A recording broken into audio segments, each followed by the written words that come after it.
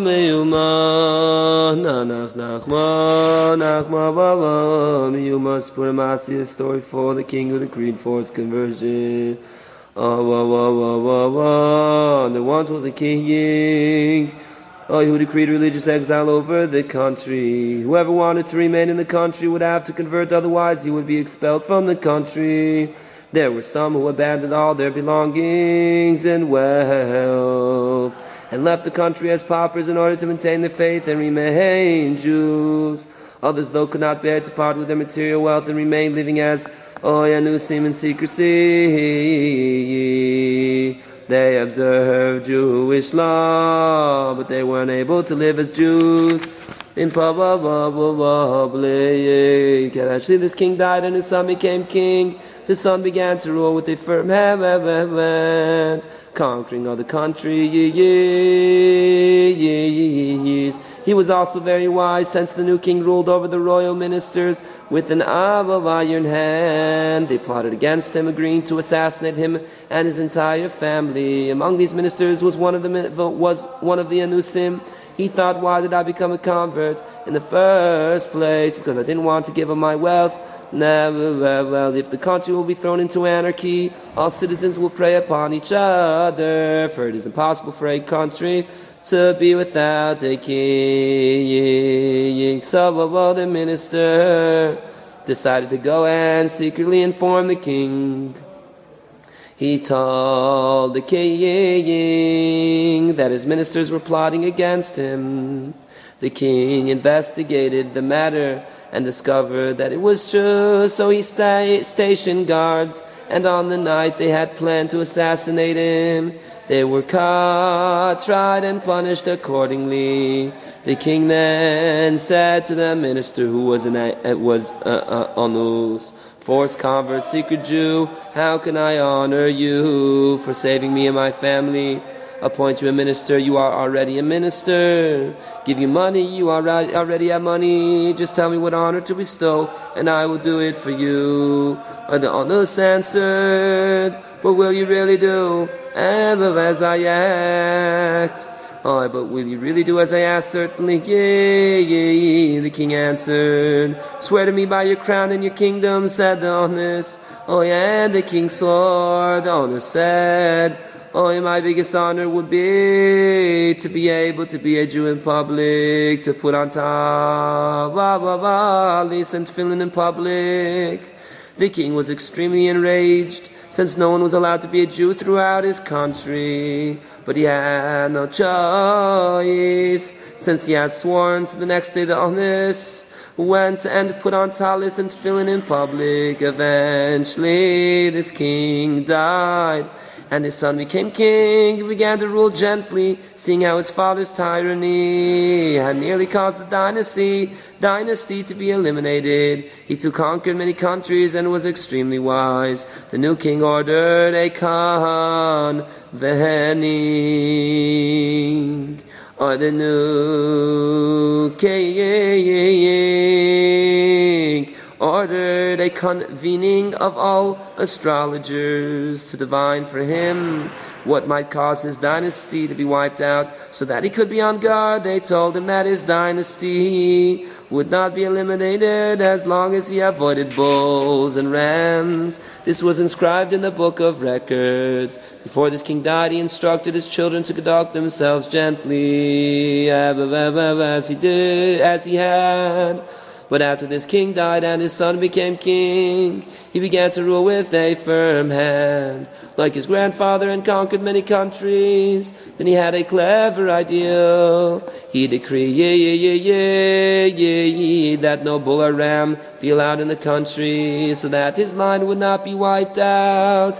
He then had nothing to fear and ruled with a firm hand. He also became extremely wise and came upon a clever plan to conquer the entire world without a battle. The earth is divided into 7 parts. There are also 7 planets, each planet shining on a different part of Earth. And there are 7 different metals, each of the 7 planets shining on a specific metal. So he went and gathered all of the 7 different metals in order to have brought to him the golden portraits of all kings, which hang in their palaces. From this he made a statue of a man, the head of which was gold, its body silver, and other limbs of other metals. This human image thus embodied all 7 types of metal. He stationed it on top of a high mountain, and all of the 7 planets shined upon it when anyone needed any advice, such as whether or not to get involved in a certain business deal. He would stand facing the limb of the specific metal, corresponding to the part of the world from which he was from. He would then focus on this question of whether or not to do something, and if he was supposed to do it, then that specific limb would shine, and if not, it would darken. In this way, the king conquered the entire world and amassed a huge amount of money. However, this type of virtue was unable to function unless the king humbled the haughty and raised the lowly. So he sent orders to all generals and other ministers who held any position of authority. When they arrived, he demoted them by stripping them of their positions, even those who had been in power since the time of his great-grandfather. Then he raised the lowly, appointing them in their stead. Amongst the ministers whom the king was about to demote was the honest. The king asked him, "What is your position?" The honest told him, "My position is to be able to be a Jew in public, as reward for a favor that I did for your grandfather." So this king stripped him of this position, and he reverted to being a secret Jew. So this king stripped him of this position, and he reverted to being a secret Jew. Sometime after this, while the king was sleeping, he dreamt of a clear sky in which he saw 12 constellations. All the constellations of the bull and the ram were laughing at him. Awakening, very agitated and afraid, he ordered to have the book of records brought before him. And then he saw written that his dynasty would be eradicated by a bull and a ram. He was now overcome with great terror, and he told the queen. The queen and her children also became terrified, extremely distressed. He called for his dream interpreters. Each of them interpreted the dream as he understood it, but none of their interpretations resonated with the king. A deep and great fear overwhelmed them. Eventually a sage came to him and told him, "I have a tradition from my father that the sun has 365 paths, and there is a place upon which all the 365 of the sun's paths shine. An iron rod grows there, and anyone who has any fear can be spared from the fear if he goes to this rod." This appealed to the king, so he went with his wife and children and all his descendants to this place with the sage. However, along this way stands the angel in charge of anger. Anger creates destructive angels, and this angel was appointed over all these destructive angels. He is asked which way to follow, for there is a path that brings a person straight to his goal, while another path is full of mud, another one full of potholes and pits, as well as of other paths. And there is one path along which there is a fire that incinerates within a radius of 19 kilometers. 19 kilometers. 200 parsa, 400 parsa. 200 parsa, 400 parsa. The king and the sage asked him which path to follow, and he told them to follow the path of fire. As they were walking, the sage kept looking around to see if there was fire, for he had a tradition from his father that a fire burns there. Suddenly he saw the fire. He saw kings together with Jews donning talis and tefillin were walking through the fire. This was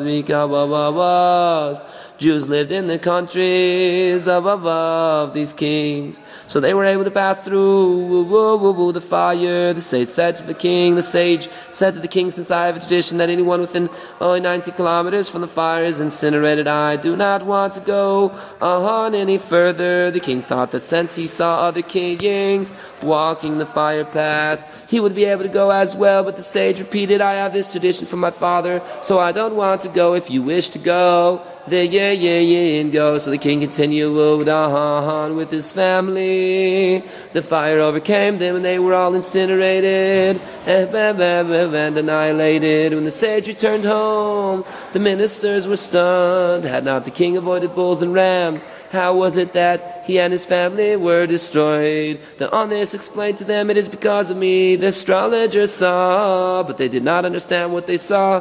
From the hide of the bull is made tefillin, and from the wool of the ram is made tzitzis for the tab of holiest. That was how the king and his family were wiped out. Kings in whose countries live Jews who wear talis and tefillin were able to walk past the fire and not be armed at all in this king's country, though Jews are not allowed to don talis and tefillin. Therefore the constellations of the bull and the ram were laughing at him. The astrologers saw but did not understand what they saw, so he and his family were annihilated. Comments of Nosson, why are our nations in an uproar? Crush them with an iron rod, lest you become angry and you lose the way, for his wrath will be enraged. The meaning of the story is mysterious and hidden. All this I heard, but I found some allusions to this story in the above chapter in Psalms. Let us unbind the straps, cast aside the cords. Straps refers to the letter, alluding to the tefillin, and cords are threads alluding to the tzitzis, as the sages said on this verse regarding the tzitzis and tefillin. He who dwells on high will laugh. This alludes to the bull and the ram in the sky that laughed at the king. Then he will speak to them in his wrath, and they will be terrified from his anger. This alludes to the anger, terror, and fear spoken of in this story. But I have anointed my king on Zion, my holy mountain. Perhaps the allusion here is to the human statue that the king erected on the high mountain. For all things have correspondencies, and the statue corresponds to this king of Zion, the holy mountain, where all parts of the world are represented. That is the illusion of the mountain. Anointed alludes to melting and molding the statue. Ask me refers to all the advice sought in the story.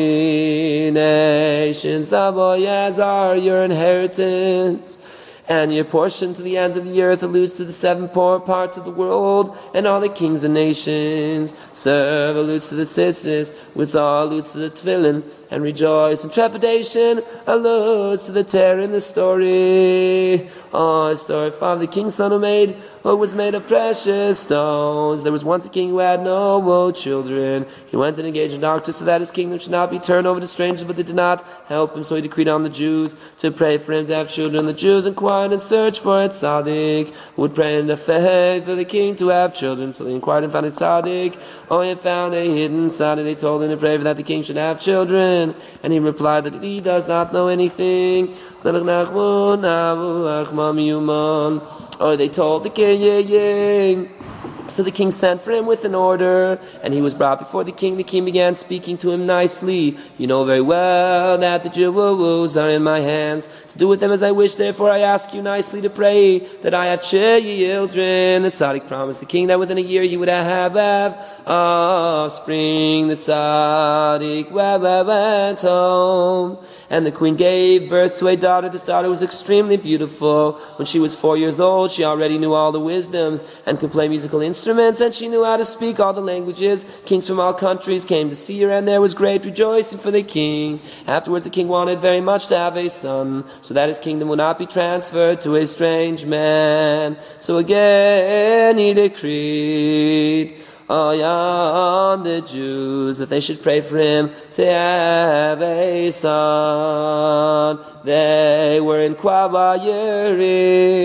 and searching for that tzaddik mentioned above, but they could not find him since he had already passed away. So they continued searching, and they found another hidden tzaddik. They told him that he should give the king a son, and he replied that he does not know anything. They told the king, and the king said to him also as before, you know very well the Jews are in my hands, etc. The sage, that is the tzaddik, said to the king, can you do what I order? The king said, yes. The sage said to him, I need that you bring all the halvais of precious stones, because each precious stone possesses a unique quality. Kings possess a book in which is written all the types of precious stones. The king said, I will spend half of my kingdom in order to have a son. So the king went and brought to him all the types of precious stones. The sage took them and pulverized them, and took a cup of wine and poured them into it. He gave half the cup to the king to drink, and the other half to the queen. He told them that they would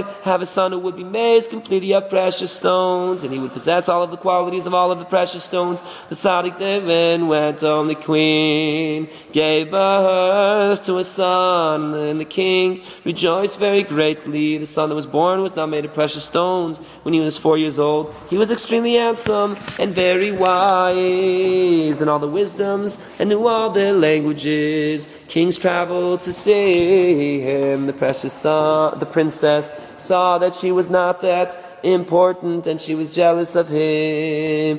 Her only consolation was that the tzaddik had said that he would be completely of precious stones. Good, that at least he was not made of precious stones. Once the prince was carving wood, and he nicked his finger. The princess ran to bandage his finger. The princess ran to bandage his finger, and she saw a precious stone there, and she was intensely jealous of him. The princess made herself sick.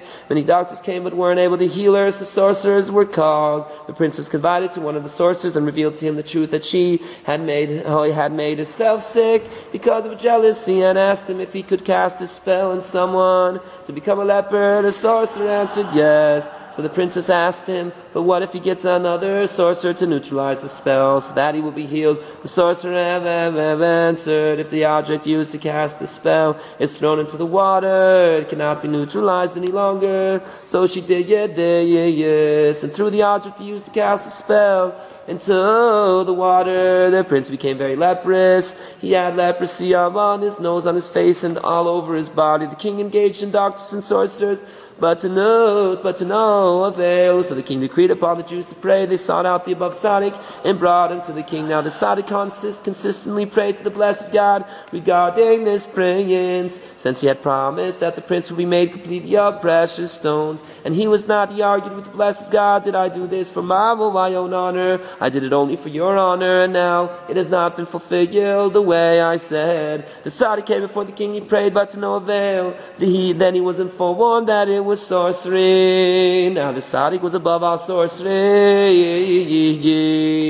The tzaddik came and informed the king that it was sorcery they were dealing with, and that the object used to cast the spell had been thrown into the water. So there is no remedy for the prince unless they throw the sorcerer who cast the spell into the water. The king said, I give you all the sorcerers to throw them into the water so that my son will be healed. The princess got scared, so she ran to the water to pull out the object, since she knew where it was, and she fell into the water. A great tumult erupted over the princesses falling into the water. The tzaddik then came and said that the prince would be healed. And he was healed, and the leprosy dried up, and all of his skin peeled off, and he was made completely of precious stones, and possessed all the qualities of all the precious stones, as the tzaddik had said. Story number 6, story of a humble king. There was once a king who had a wise man. Nanach, nachman, meuman. The king said to the wise man, since there is a king who signs himself as being very mighty, and a man of truth and humble, now mighty, I know that he is mighty, since his kingdom is surrounded by the sea, and on the sea stands a navy on warships. armed with cannons, and they do not allow anyone to come close. And inwards from the sea surrounding the country there is a large marsh of quail sand, through which there is only one narrow path wide enough for only one person to pass. There too cannons are positioned so that if someone wants to attack, the cannons are fired so that it is impossible to come close there. But what he signs, he himself is being a man of truth and humble, this I do not know, and I want you to bring me the portrait of this king, because the king possesses portraits of all the kings, but the portrait of that king who signs himself in such a fashion is not to be found by any king, since he is hidden from people, since he sits under a canopy, and he is far from his own countrymen. So the wise man went, to that country. He came to the realization that he must discover the essence of this country. And how can he find out the essence of the country? By ways of its humor, its jokes. Because when one wants to know the essence of something, one must know its humor. For there are many types of humor. There is one who intentionally means to harm his friend with his words. And when his friend is indignant, he says to his friend, I am joking. As in the verse, as someone who exhausts himself, shooting arrows and says, behold, I am joking. And so there is someone who intends as a joke, but even still his friend is harmed from his words. And so there are many types of humor. Now among all the countries, there is a country that embodies all countries. Within that country there is a city that embodies all cities of that whole country, which embodies all the countries. And in that city there is a house that embodies all the houses of the city, that embodies all cities of the country, that embodies all countries. There is a man who embodies everything in that house, etc. And there is a man who embodies all the houses, etc. And there is someone who makes all the wisecracks and humor of that country. I saw the wise man, took a lot of money with him and went there. He saw them making all types of wisecracks and jokes. He understood from the humor that the entire country was full of falsehood from beginning to end, because he saw them making jokes about people are cheated and ripped off in business, and how someone goes to the local court, magistrate, and it is complete falsehood, and they accept bribery there, and he goes to the higher appellate courts, and there as well it is totally corrupt. The people were making caricatures.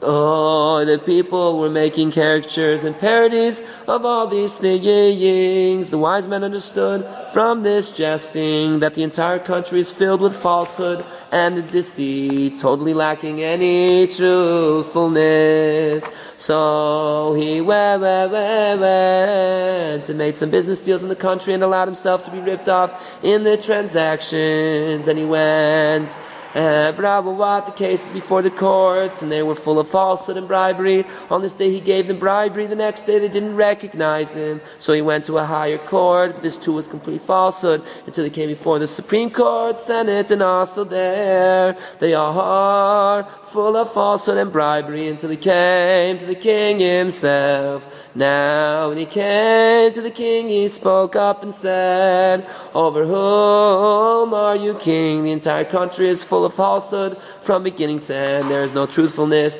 in it at all. The wise man began to tell over all the falsehood of the country.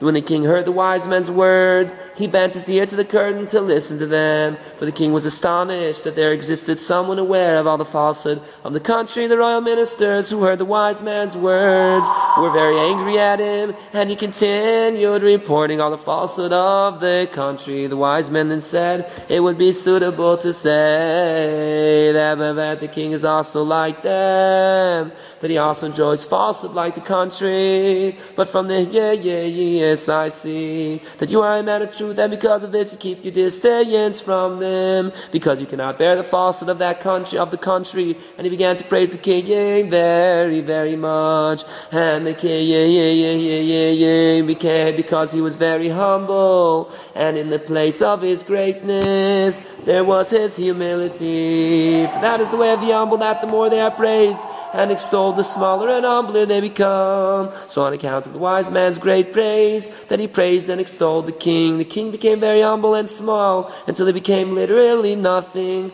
and the king could no longer restrain himself. So he threw aside the curtain to see this wise man. Who is it that knows and understands all this? His face was revealed, and the wise man saw it. And the wise man saw it and brought back his portrait for the king. The paths of Zion are mournful. Zion is an aspect of the Tziyonim, representations of all the countries that all meet there, as it is written. One sees a man and shall erect at Zion, night Zion never vexed to him. This is alluded to in Sion Kiryas Mayadeini. You'll see in the city of our gatherings, the acronym of which is Mitzacheyik, jesting, laughing, for that is where all the Tzionim gathered. And whoever needed to know whether or not to do something or some business, yet still would be able to know there. Maybe as well to rebuild it soon in our days. So umaaiiinnn. See and understand, man, and look, dear reader, how far these concepts reach. Fortunate is the one who waits and reaches to know and to grasp a little of the secrets above these stories, the likes of which were never heard since ancient times, and know that all of these verses and allusions brought after some of the stories are only hints, a scant superficial appraisal, so that it should be known that they are not but meaningless, God forbid. As we heard from the rebbe, nach nachman, meuman, holy mouth, explicitly that he said that he reveals a few superficial hints from a few verses that hint to the secrets of their stories, that it should be known that he is not saying God forbid prattle, but the true secret of the stories is beyond our comprehension. Deep who can understand it. Story 7 of a fly inspired, and the rebbe said, I will tell you about my journey that I had. There once was a king who had upon him many heavy battles, and he conquered them and took many captives. In the middle of his words that he began to tell this story, the rebbe interjected by saying, tell me that I should tell you everything so that you should be able to understand. Tell me, you think I should tell you everything and you will be able to understand? Only nanach, nachman, nachma, meuman, nanach, nachman. Nachma, meuman. What I could do that is a level of home. Tell me, how you call it? Girl, who can I see you? You have a boy to say, who left from Mati, man fire at me. What I could do that is a level to me, you go. Ya lachok, can I see you over the secho? Ulach Mati, and 5 years of Shiva Kimer. Zavan Mas, in Secho, nach meuman. They got no study, believe it, Gudish. How come some study, came with the voice of a nice and sometimes in Shem Summit. Oh, nach meuman.